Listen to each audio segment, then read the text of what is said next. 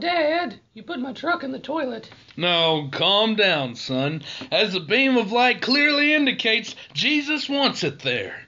And you mangled my teddy bear again. He was my only friend. Well, then I guess it's time to make an imaginary one, isn't it? Dad.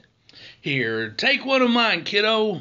I don't want one of yours. Every time they talk to you, we spend the entire day in this porta potty. You can't think of it as a porta potty. Think of it as our very own rocket ship. You have to be creative or the voices will never ever stop. I don't want to play pretend. It smells like mint gum and pee in here. I don't like it.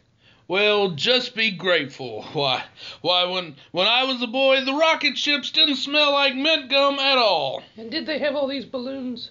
What? All these used balloons. Never mind the balloons. You get like this every time you make a sale. It makes me sad. Well, Daddy can only afford the magic smart dust when he's selling buildings.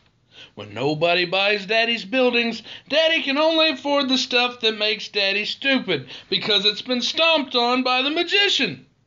You don't want that to happen again, do you? No.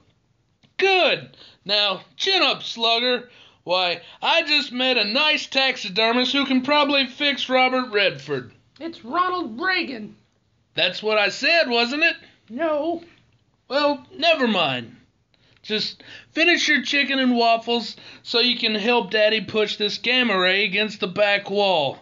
The ducks will never find it here. Ha-ha! That's a viewfinder. Nonsense! This thing could have been the destruction of all humanity. Now clean your plate and help me hide this from the waterfowl.